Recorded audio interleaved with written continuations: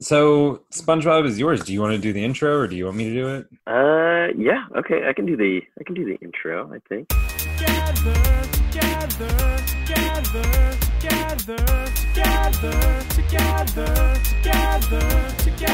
Poddin this together. Once we know that we are, we're all stars, and we see that we're podding this together. And it shows when we stand hand in hand, make our dreams come true.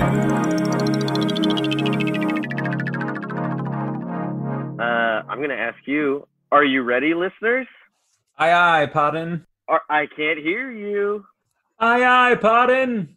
Okay, well, grab your spatula and jellyfish net because today we're watching SpongeBob SquarePants. And welcome, this is Poddin Together, the podcast where we are a book club for movies and TV shows. I'm Dustin. And I'm Indoni. And today, like I said, we're going to watch SpongeBob SquarePants. So, yeah, this was my choice, but if you had to summarize like what SpongeBob was, like just on the IMDb thing, what would you say the show is about? An undersea fry cook. An undersea fry cook undergoes mundane adventures. That's actually not bad. Or it's just in the theme song. They're just like, well, it's a SpongeBob. It's a sponge who lives under the sea. That's it. And he gets into nautical nonsense. Is it your favorite theme song, do you think?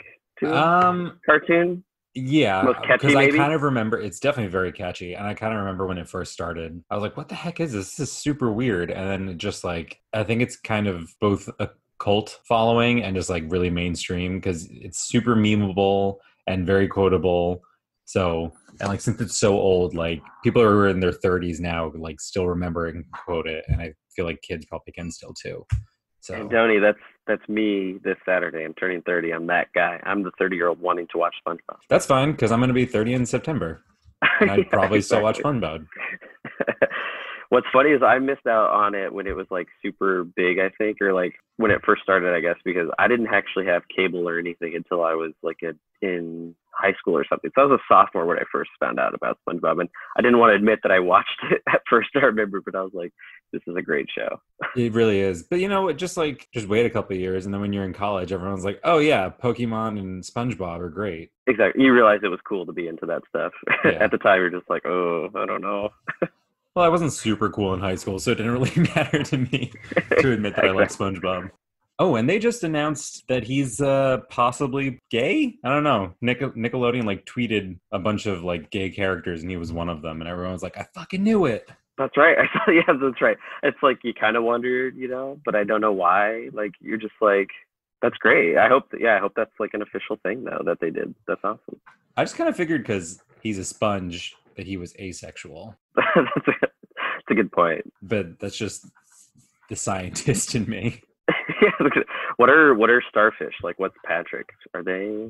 Oh, I think they probably have sex. I don't know. Yeah, do they? We're gonna find out. How do starfish reproduce? I was gonna say that's worth a Google search. It is. Real quick. Some of them reproduce by releasing their eggs directly into seawater, so that means that they can reproduce sexually. But I know that they can also. Oh, there is asexual reproduction. We're getting too deep into it. yeah. That's a different episode. That's just Podding This Together starfish episode. Science Corner with Podding This Together. Yeah, mini-sode. Oh, I love Science Corners. Like Science Friday on NPR. Oh, yeah, I need to check that out. It's very good. It's a podcast too. My brother would be disappointed in me because he's a chemistry professor, so he probably knows the answer. And I don't know. Oh, shit. So we open up, in Bikini Bottom, just like they always do. And they're at the Krusty Krab. And SpongeBob and Patrick are just kind of like playing a game. There's nobody in the Krusty Krab. Yeah, and of course, Mr. Krabs is like losing his mind because it just means money lost. Right. He's always about that bottom line. Like, how much do you think SpongeBob gets paid? A fry cook in a fast food restaurant, but he also owns his own property. So... How much are pineapples going for in that area? $5 an hour? That's true. A pineapple is probably like $8. Yeah. Just a month, $8 a month. They're like, that's fine. Yeah. Maybe real estate in Bikini Bottom just like dirt cheap. Well, Patrick is definitely the worst off because he lives under a rock. That is true. And also, SpongeBob's house is enormous. There's a bedroom, a kitchen, a living room. I remember he's got like a library slash study in one episode. He's got like a Yeah. rooftop deck. Yeah, there's always like a ladder inside his house to get to things, which doesn't make sense. You're like, how big is it? It's huge. But he only has like one piece of furniture, right? Like, doesn't he only have that one weird chair? And Yeah, that's the the one he's like armchair getting that's made out of like a life floaty. the iconic meme, like, I'm gonna head out here. Yeah. I just saw one today. I don't remember what the meme was, but I was like, oh, it's a really good meme. It's got high property value. All SpongeBob memes Yeah. are great. But yeah, Krabs is always about that bottom line. And he was like telling him to get back to work. But he's like interested in the game kind of too. That he's like, what are you doing? Right, because they're talking about like treasure. So anything that has to do with money or gold or That's something, right. he's like all about it. That's what caught his eye, right? Was Yeah. that the like, oh, we're playing this game called Dutchman's Treasure. Because he's kind of a pirate personality. Like he talks like a pirate. He's always saying like "R" and "shiver me timbers" and stuff. Yeah, which is weird. Like, I don't know why he would be like the pirate voice on the show, but I guess they just wanted somebody that was constant, like a constant character that maybe did that. I guess so. I mean, I guess it kind of makes sense that he's like greedy because pirates were always after treasure in stories. True. Although I wouldn't want to go to a restaurant owned by a crab or that possibly has crabs. Using the name Krusty is a bold move because, you know, that is very not appealing to me. Spoiler alert, there might be something about that name into truth. Oh, exciting. But yeah, so Mr. Krabs, he does finally join the game because, of course, he's like, oh, treasure, like he loves treasure. I want to play this game, and it's really just like a simple, like it's your basic, like I don't know, Monopoly or any, like it's legit a board game, but he thinks it's like real. Like even when he's playing it the first time, he's just like obsessed with winning the game to get to the treasure. He cracks really quickly because he wins the first time, and then he's just like, well, I want to keep on playing, and then they're just like playing all day and all night. And then he like SpongeBob finally gets to leave, and then Mr. Krabs is in his house. He's like, "Come on, let's keep playing, my boy." That was the best. Can't get enough. That was so creepy though when they're like, okay, they leave the Krusty Krab or whatever. Then SpongeBob is like opens his door and he's already in his house. I'd be like, get the F out of my head. Like, what is this? Yeah, there's some good like horror themes in SpongeBob. Like Mr. Krabs just getting into his house, or the episode with the hash slinging slasher. Yes, that is a good one. We totally forgot to mention though that that character who Mr. Krabs, he finally does get somebody does come into the store actually or the restaurant, and he throws him out. He's like, no, we're playing this game. Yeah, and of course it's the iconic "my leg" guy. Yeah. So that guy, no matter what happens, he gets hurt. And like he always says, "My leg." I mean, at this, like, you know, his medical bills must be off the charts if he's always breaking his leg. Do you think he's claiming that every time just to be like potentially to sue people? Just as like, if anybody heard it, I can do it. I could say it. I could sue him right now. True. Maybe he's like rich from like insurance claims. How many pineapples does he own? That's what I want to know. 3. 3. And right by Jellyfish Fields, probably, because that's probably the park that. Probably a beautiful view. I was just thinking, like, what would be a ridiculous number of pineapples to actually have in my house? And 3 is a lot because I almost never even manage to eat one before it goes bad. I know, but they're so good. Yeah. Ooh, there's pineapple in the fridge right now. Do you think SpongeBob is in there? Yeah, probably not. But yeah, so Krabs goes to his house, and SpongeBob, yells at him to be like, seriously, dude, I have to go to bed. Like, and I thought this, I don't know if you caught this, like I've obviously seen it many times, but why does he sleep on 3 mattresses? What? Huh. Yeah. SpongeBob has 3 mattresses on one bed. I do remember his bed is super tall and it's got a diving board attached to it, right? Yes, it does. And then, his alarm is like the classic, like the foghorn or whatever, like, ooh. Yeah. Why does he sleep on 3 mattresses? That's and really weird. Does a sponge even need a mattress? Probably not. I mean, he's soft already. Yeah. Wow. 3 mattresses. He really must be making good money as a fry cook. A huge house, 3 mattresses. Well, as far as I know, they are one of only 2 restaurants in Bikini Bottom, and the other one is the Chum Bucket, which nobody. There's that fancy one that they go to sometimes. It's like a sunken ship, or maybe it's yeah. Oh, is that like when like Squidward goes with Squilliam or whatever? Oh yeah, yeah. That guy. We clearly have too much knowledge about SpongeBob. I know.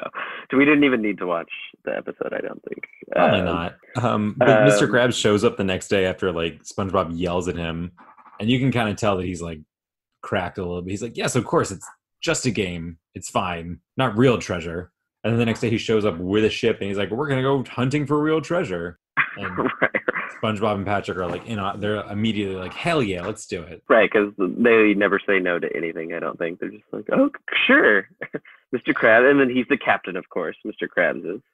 Obviously, because he's the most piratey, and because he's got the map. Well, so that's kind of funny. So he has this map because SpongeBob is like, oh, where are we going? He's like, don't worry, I have this map. You just got to like listen to me and follow me. SpongeBob, without even, he's like, cool, can I see it? And Mr. Krabs is like, no, only the captain looks at the map. And he's just like, oh, okay, sure.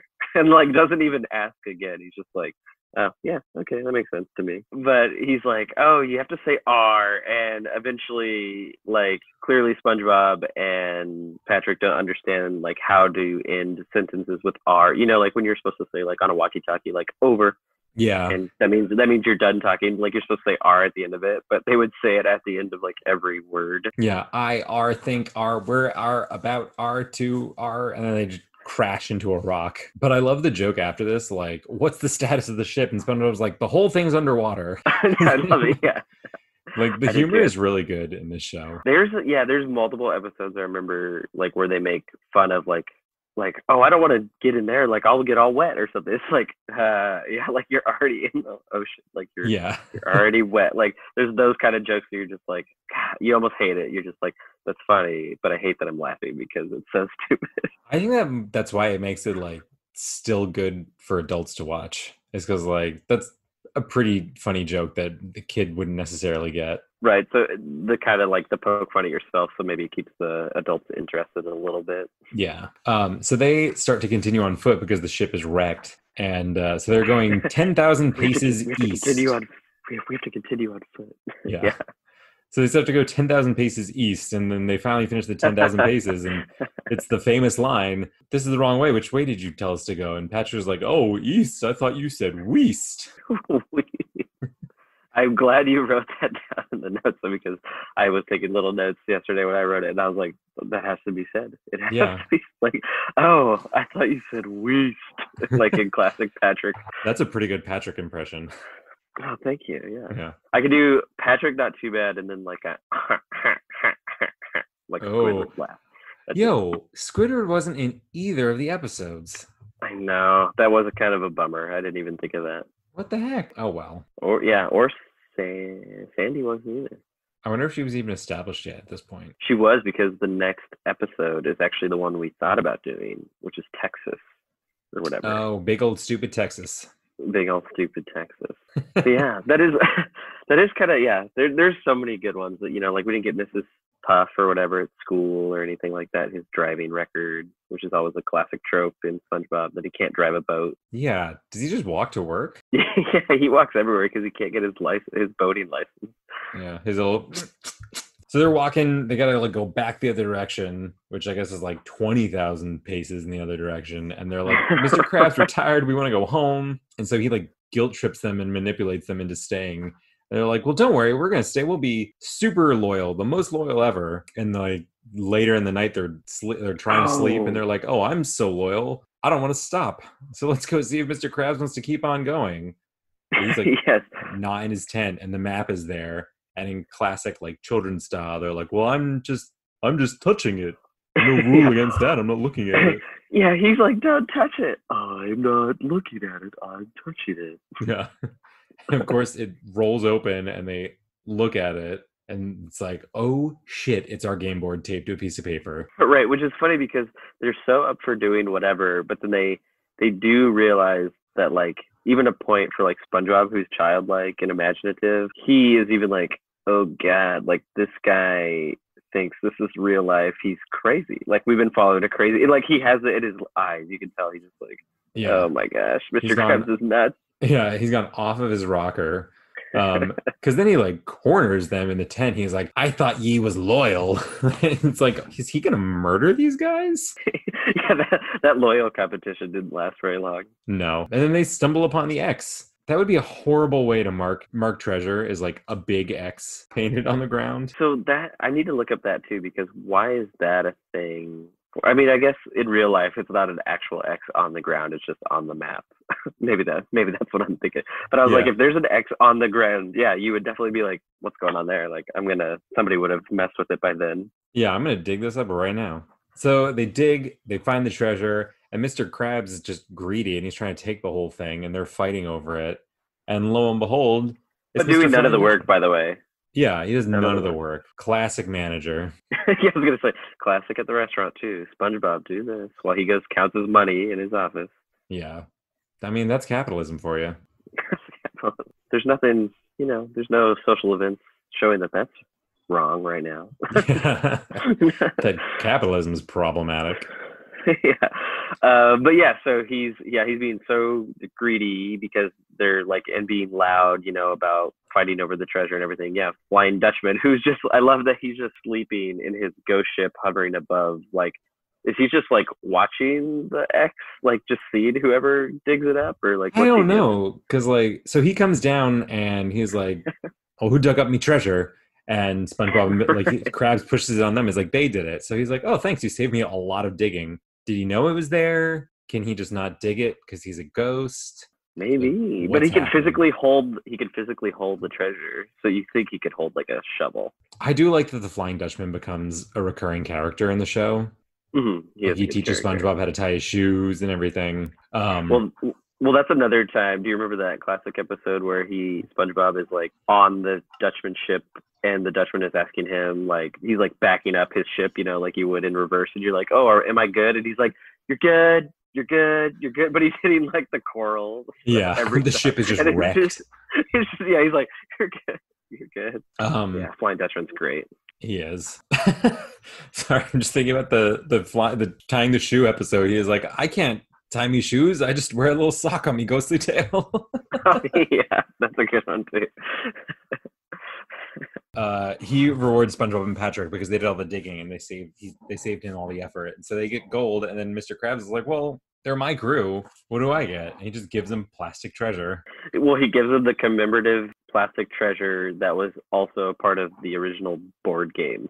Yeah, which I thought was like, I love like the SpongeBob has really good like funny voiceovers, where it's like the voice that does like 3 hours later, that one. But it was like so when they got the coins, it was the classic like gold coin. Yeah, they were singing gold doubloons. Yeah, gold doubloons.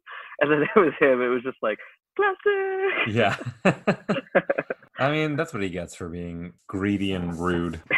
Yeah, and that's basically the end of that little part of the episode, because you're just like, yeah, don't be greedy, and you'll maybe get 2 gold doubloons out of something. Heck yeah. I guess that's like the first vignette. I don't know if that's what you would call it. Is it like its own episode? I don't know. That's what's weird about these. I think so, technically, but then they're just like short little like 15-minute episodes to make a 30-minute episode. Yeah. So this is actually the reason that I picked this episode anyway to begin with, was the second part, Rock Bottom. Yeah. I think everybody knows Rock Bottom. Sorry, Rock Bottom. Yeah.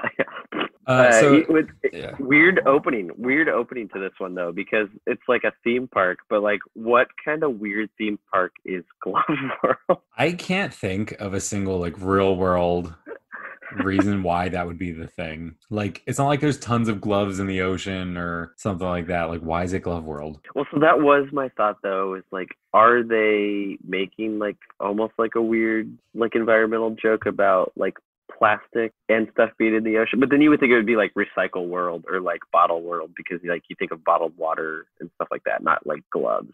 Yeah, I don't know. But there has to be something like that to make it that's the joke, I think. It's just like going way over our heads. Yeah, it's probably some 7-year-olds could tell us and be like, "Oh, it's because of this." Duh. Yeah. So yeah, they're at Glove World and they get on the bus to go home. SpongeBob got this like glove balloon that keeps on like whacking the bus driver in the face because he's like, "I don't have change. Let me look for change." "Patrick, do you have change? How much is it?" And then he just like sit down on the bus. I was going to say, that bus driver's a saint, though, because he lets himself get slapped in the face about 10 times before he says anything. Yeah, well, the last time was the last straw, because then eventually he kicks them off the bus, but not before they realize that they're on the wrong one, going to the wrong town. Ooh, I have a plot hole from this, though, because they needed money to ride that bus, right? And he didn't have any money, right? Oh, and then Patrick, later... he buys candy at the candy store, or the vending machine. Yeah, that's a really good point. Huh. He was trying to get a free bus ride. Classic SpongeBob. Well, he did it. That's clever. He did. Huh. I didn't think about that.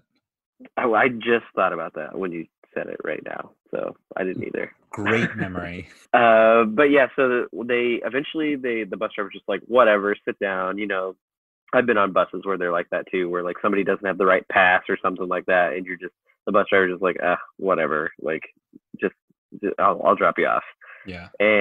But they don't realize all of a sudden, it's Patrick again, who clearly he can't read a map and doesn't know west and east. He can't, but he's like, what does leaving Bikini Bottom mean? Yeah. Where is leaving Bikini Bottom?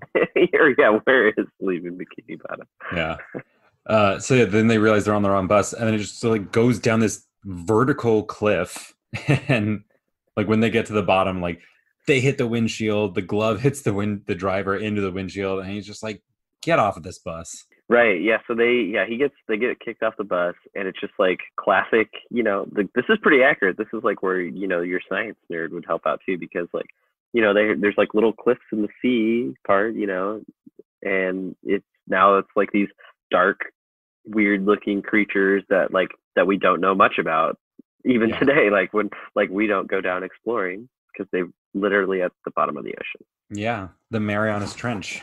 Exactly.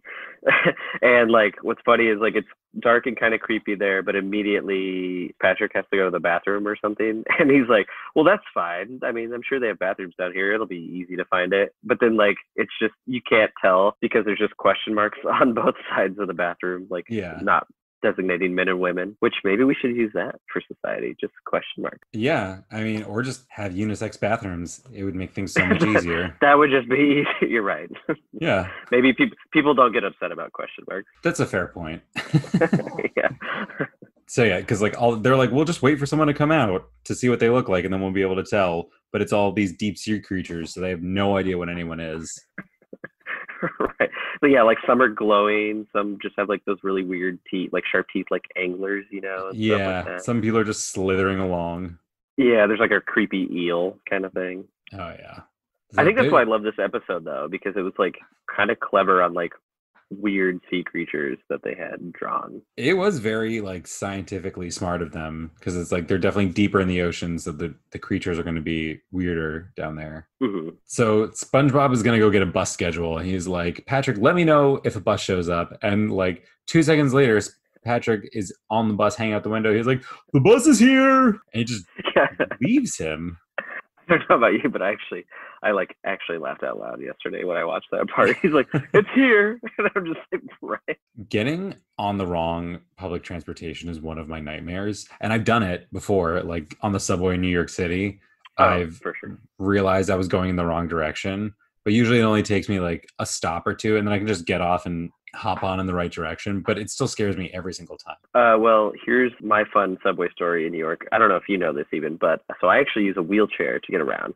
And subway stations in New York, it's only like every other one actually has like an elevator. It's not even every other one. It's like pretty random. Like if you don't have like a thing that kind of knows. And when I went to visit, it was like, I didn't obviously know and not backtrack a ton. I was like, no, if we really go to the next spot that has like a handicap spot or an elevator to use, like we're gonna have to backtrack so many blocks in New York and not doing it. I crawled up some gross subway stairs, and my friend carried the chair back up like the steps. It was just like I just bit the bullet. I was like, doing it. I'm sure my hands are not clean to this day. Probably not. Anytime I come home from the city, I have to like scrub my hands and my face, and then still shower like as soon as I can. I bet you're pretty jacked from getting up the stairs on your own, though. That is true, yeah. Big arms, that's one of the benefits. But yeah, Gross hands. That's probably why I'm probably not going to get corona. I feel very good about it because I would have had any diseases already. Super strong immune system. Yeah. I completely lost where we are. Oh, he's stranded at rock bottom. Yeah. So the bus schedule, he's trying to find that. He's alone now because Patrick got on the bus without telling him real quick. Yeah, what a jerk. Well, to be fair, we find out why though. He didn't have much time to give him a warning because that bus just comes and leaves within seconds, and there's no rhyme or reason of time, it seems like, for that bus to be there. He really doesn't. It kind of reminds me of the buses at my high school, especially like the after school buses. Like if you weren't on that bus at 4 p.m., Miss Bernice was leaving your ass behind. She just doesn't care. She did. How do you get home? One time, well, there was a couple later buses. There was you had your assigned bus, then there was like a clubs bus, which was at like 3, and then there was an after sports bus, which is at like 4. Right. But I remember one time I was getting on the bus and like these girls were walking real slow. She's like, y'all need to hurry up because I got a date later. And these girls were like, oh, Miss Bernice, because she was like a 65-year-old woman. So we were all just like, heck yeah, get it. Well, now I just picture Miss Bernice driving the bus to rock bottom. Like, he's not on the bus in 2 seconds. I'm out of here. Bye. Yeah, she's the one driving. Yeah, I'm out. Oh, he's like waiting for the bus and misses multiple of them. Like the first one, he's tying his shoe. The bus pulls up, drives away. He's trying to like catch his balloon. Bus pulls up, drives away. And there's like some strange fish. He's like, hey, can you help me out? And the guy just runs after his balloon. Well, he runs after it after he goes. Yeah. That's all he says is. So rude. Yeah, it is. Probably a great way to end a conversation with someone that's just like you don't want to talk to. You should try that. Like next time I'm in a debate or an argument, I'm going to try that. Just. Yeah, and walk away. You have to walk away afterwards. Yeah, I'd be like, you're not listening to reason. I'm out. Sounds pretty effective. Right, yeah. So we realize though later, because now he's missed the bus about 15 times just due to random reasons. Like he's, trying to tie a shoe, miss the bus. The balloon thing happens. He tries to go get candy from the vending machine, and every time so first he misses it because he's putting the quarter in. The second time he goes back, the bar finally drops. But then like when he reaches for it, the bus leaves again. Or every time he touches the candy, the bus driver just like revs up or something, like it's the gas pedal. I thought that was like pretty clever. Yeah, I like that too. I love that detail. So then he's just like, he's had it and he goes to the bus station and waits in line. And it's a super long line. And he's there for, I guess, hours because even the clock is kind of weird. And there's like some numbers, some of them are upside down. There's some letters. Well, the best part of that was like, he was so fed up though, right? Like, I don't know if you've ever done this, but I've been like this, like, you're so mad. You're like, I'm not going to take any more shit. The next thing, I'm just going to like, nobody can tell me to do anything because I'm that pissed right now. But then he gets scared by all the big fish. He's like, I'm going to be first in line no matter what. And then he sees these huge fish. And so he just slowly gives up his point. Like there's so many times where I'm just like, mad for a hot second where I'm like, I'm not going to give this up. And then immediately I'm just like, oh, I'm not fighting about this anymore. I'm not dying on this hill. I'm not brave enough and I don't have the good social skills to maintain this anger. Exactly. So he ends up being like 300 and I wrote it down, I think 329 was his place in line. Yeah, that's a long ass line. Well, and then some kind of fish has a baby on him or something, like has an egg on him, and it hatches like 3 more. Pukes up an egg on him, and that egg hatches into 3 more. People didn't think bus stops were like disgusting enough. And then you get puked on, like an egg puked on. That's true. I have not had terrible bus experiences, luckily. I had one. I got one random like person like spilt a liquid that I'm not sure what it was, like on my shoe. It wasn't that big a deal. Oh, okay. Shoes not that bad. Shoes wasn't bad. That's why I was just like, I didn't get mad or upset, but it was just like, I don't know what that was. Like, it was a weird color. She seemed drunk. It was probably just alcohol, but it was just like, I don't know what that was. Yeah. So he's at the station in line all night. He finally gets up to the window and he misses the last bus. Sorry, last bus for the night. Yeah. And so he's like bound and determined to like, pull an angry white lady and be like, I'm not leaving. I'm staying right here until you get me a bus to Bikini Bottom. And then they like turn off the lights on him. And he's like, "Oh, this is scary shit. This is advanced darkness." Advanced. I like that. Advanced darkness. Which it kind of is, because he's in the bottom of the ocean and there's no light that gets down there. Ooh, which that was actually a cool thing that he picked up at Glove World, though. It didn't work, but he had that glove flashlight that he turned on for a second. He's like, it's not so bad. Yeah. But then it like petered out, of course, because it's like a $2 gift that you bought at the gift store. Yeah, that makes sense for like a gift shop flashlight. I had a bunch of those from the Philadelphia Zoo. Those things always broke. The zoo, why is the zoo's like the only place I've ever stopped and bought crappy stuff at a gift shop, but it's just like, you have to. Because zoo stuff is cool. Yeah, I guess you just get in the mood. You're just like, I'm gonna buy a Stuffed elephant because I just saw one. Yeah. But a fart noise starts chasing him, or I guess a raspberry. Yeah. In the dark, which is intimidating. And it keeps getting louder and closer, and kind of like echoes. Yeah. I'm gonna leave the bus station. I'm just gonna walk away. I'm gonna start running. I'm sprinting. And then he like crashes into the wall that's like the cliff. Yeah, the 90-degree angle street. That doesn't make sense. The sheer wall. And then it's the guy with his balloon. It's the weird guy that he's like, hey, can you help me earlier? And who went and ran off for his balloon. It's that guy. And he like just doesn't talk to him. He just ties the balloon to his wrist and starts blowing it up. And he starts floating. And he's like, oh, great. Which I love SpongeBob though in here, because he's just like, no, thank you. The balloon has enough air.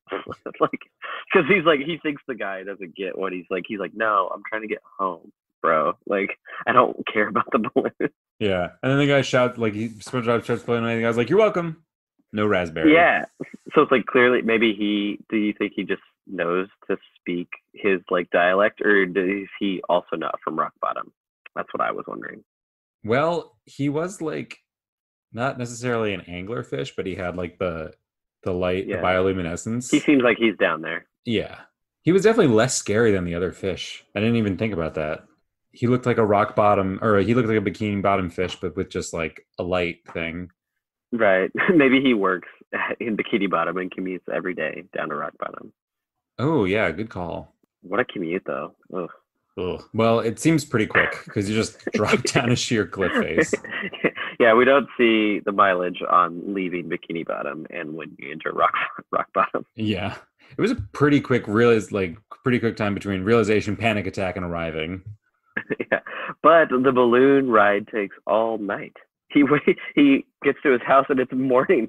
He probably has to go to work, like at the Krusty Krab. That's true. Also, Gary has not been fed at all. Oh, no episodes of Gary either. Do you think maybe it's just dark down there because it's the bottom of the ocean?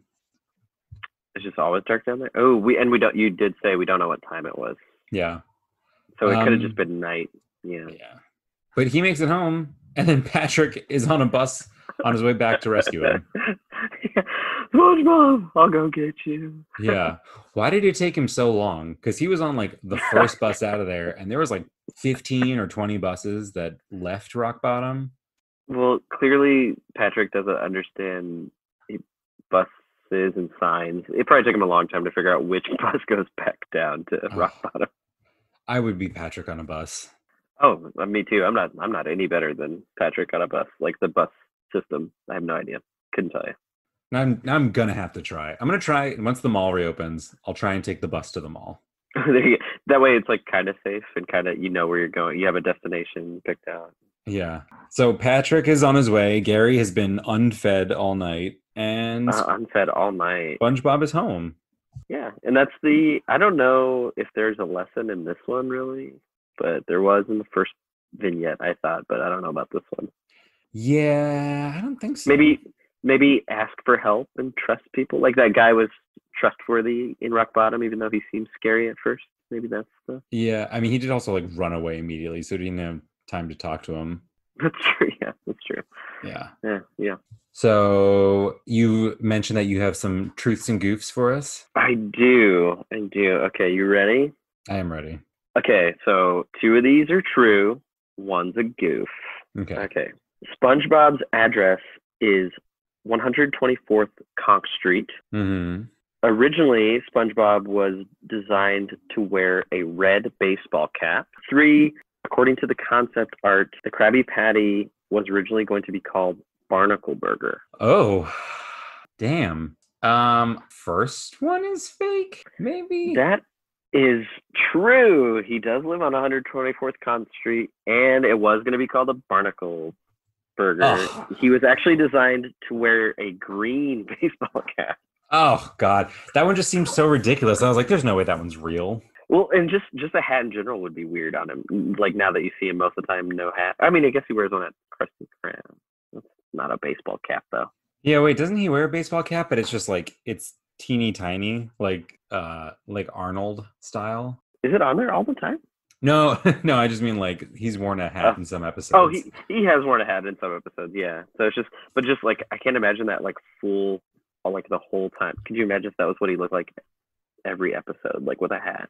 It'd be terrible. So, well, since we're doing Nicktoons, I don't know if we do the would you watch again, would you recommend it? But I mean, I would definitely recommend watching SpongeBob.